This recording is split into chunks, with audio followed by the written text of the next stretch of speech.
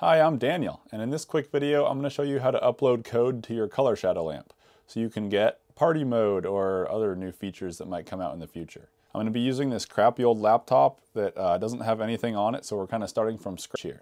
This is a PC, but you should be able to use a Mac too. And all you'll need to do this is a USB-C cable. So the first thing you're going to want to do is download VS Code on your Windows computer or Mac. They have it for Mac too. I already have it installed. I lied. We're not totally starting from scratch. So this is the one right here. You got to download that. And I have it here. And here it is. Okay, so the first thing you're going to want to do is go over to extensions and now type in platform IO like that, and then click on this one. See this? How it looks like this? Platform IO IDE. Click install and then wait till it's finished installing. Okay, great, it's installed. Now we need to go find the color shadow lamp firmware. So somewhere on the color shadow lamp web page, there will be a link to code. You can click on the code. That will take you to GitHub. And that now you can go to the different branches. Let's see. So party mode is a different branch as of right now. So you'll want to select party mode as the branch. And now download zip. Click on that and then you should see it start to download. Done. Okay, great. Let's find that in the file explorer. And we can right click on that and then do extract all and then extract. So now just to make things simple, I'm going to take this folder and drag it to the desktop. Now I can just delete all this other stuff that's in the downloads folder. Okay. So if we go to the desktop and click on this folder, then you'll see this stuff inside it. That's what it should look like. So we can close this now. Now go to VS Code, go to File, Open Folder, and then go to the desktop and find that folder that you just downloaded, Color Shadow Lamp Party Mode, and then click Select Folder. So now we have opened. Yes, I do trust this author, which is me. It's actually Paul. Shout out to Paul. So if we click on these little documents up here that's called Explorer, you'll see the files in that folder on the desktop. So src main. This is the main code that runs on the color shadow lamp. How neat is that? It's pretty neat. Platform IO is going to be doing stuff in the background down here to configure the project. So just wait till that's done. Okay, so that's finally done.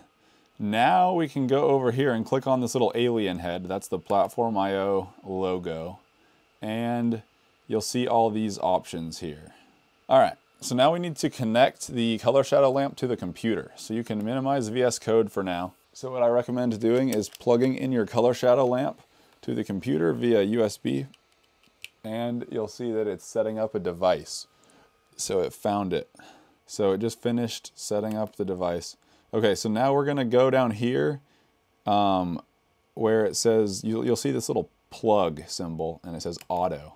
Click on that, and then up here you'll see auto, COM5, and custom. So COM5 is the color shadow lamp. It was just detected as COM5 and the computer assigned COM5 to it. Okay, so if the computer never detected your color shadow lamp in the first place, then do this. Start with it completely powered off. So disconnect the lamp from USB, disconnect it from power, and actually turn all the potentiometers down. And then hold down this button while you're plugging it in via USB. Okay, so now I'm holding down the button and I'm plugging it in via USB, and you'll see it pop up here, and you can let go of the button once it pops up. So it's COM5. Great. But as long as there's already firmware on your color shadow lamp, you shouldn't have to do that. You shouldn't have to hold down the button. You can simply plug it in via USB. So we know that it's COM5. All you need to do is remember that it is COM5. And for you, it'll be a different number, most likely. It'll be COM, I don't know, 30 or something like that. It's just kind of random. But anyways, click on here and select whatever COM port the color shadow lamp is assigned to. So COM5 is selected, that's good. And now click upload right here. And we'll need to wait for a little while it does its thing. The first time you upload new firmware, this is going to take an extra long time because it has to build the firmware. So your computer's fan is going to spool up. if you have a weak old computer like this one. Okay, now you'll see it says writing.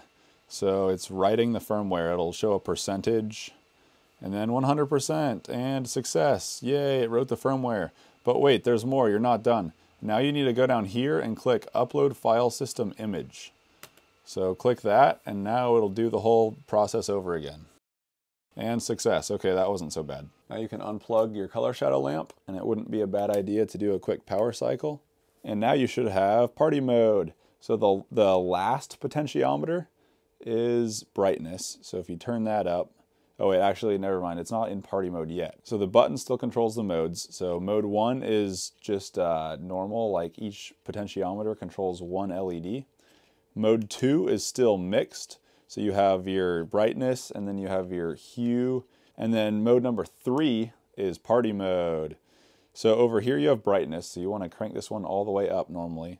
Potentiometer number 2 is your speed. So you can see I have that turned down. And now it's fading through the colors super, super slowly.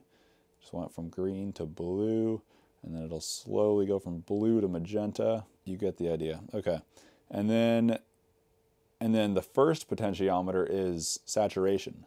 So all the way to the left, it's just white, and all the way to the right, it's just a pure sine wave. It's just going through each color at its max brightness, and they're not mixed at all. So that's party mode. Now, if for whatever reason you've had trouble connecting your color shadow lamp to Wi-Fi, and you want to be able to unlock high power mode without having to connect to Wi-Fi and deal with all that, then you can just make high power mode default in the code before you upload the code to here, and then high power mode will always be default. So to do that, go to lib and then ledcontroller.cpp.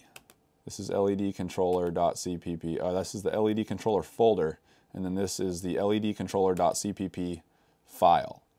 And now scroll down in here until I think it's around line 39. It says bool unlocked equals preferences dot get bool unlocked false. So if you want high power mode to always be default, replace this false with true, like that.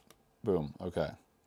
And now once you upload the code, it will always be on high power mode by default. Now you know how to upload code to an ESP32 based device. I hope that was helpful. If you have any questions, shoot me an email. But otherwise, thanks for watching. Bye.